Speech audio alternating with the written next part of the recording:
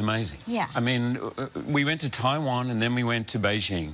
And when I got off that red carpet in Taiwan, and maybe because this is the end of a 17-year journey, I was overwhelmed by the response. There were so many. They said, oh, we're going to drive up here, and the driver goes, oh, we're not driving there. It was literally just packed with people, and there was a parking garage next to us, and 3-4 stories high. They were leaning out. There's a pit, guys. There we go. Yeah.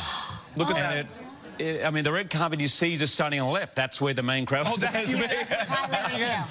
You but remarkably you have a Where's You book. Excited, yeah, right. Calm and safe and really fun, and it was great. Do you get emotional? I mean, is there a moment where you come out and you look around and there's all of these people screaming and they're so excited to see you, and you think, God, I'm just a kid from Australia who, like, is living a dream. Particularly this moment, because people were saying goodbye, like people were crying. It's like, it's okay, I'm going to be back here. I'm doing a movie called The Greatest Showman. I'll be here in 6 months.